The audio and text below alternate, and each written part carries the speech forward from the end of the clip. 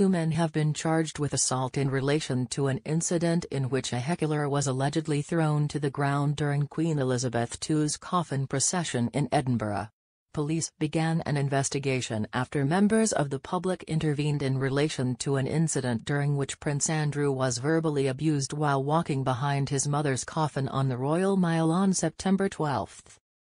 The protester, a 22-year-old man, was subsequently charged with a breach of the peace and will appear in court at a later date. Widely circulated footage showed a man being dragged to the ground shortly after the Queen's coffin left the Palace of Holyrood House, to which it had been transported following her death at Balmoral Castle on September 8.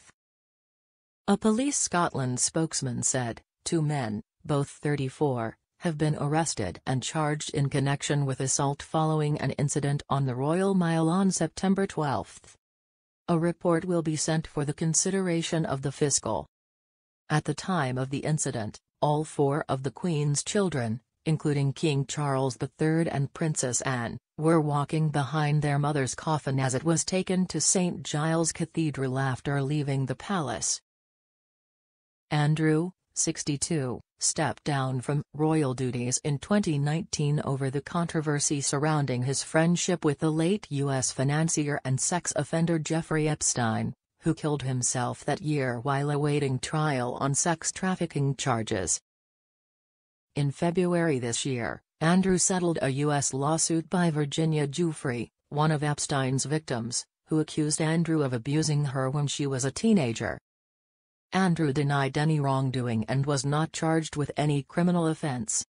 The arrests of a small number of protesters earlier this month prompted comments on social media about the police response, which some users said was heavy-handed. A spokesman for Prime Minister Liz Truss refused to comment on operational policing decisions but said the right to protest was a fundamental principle.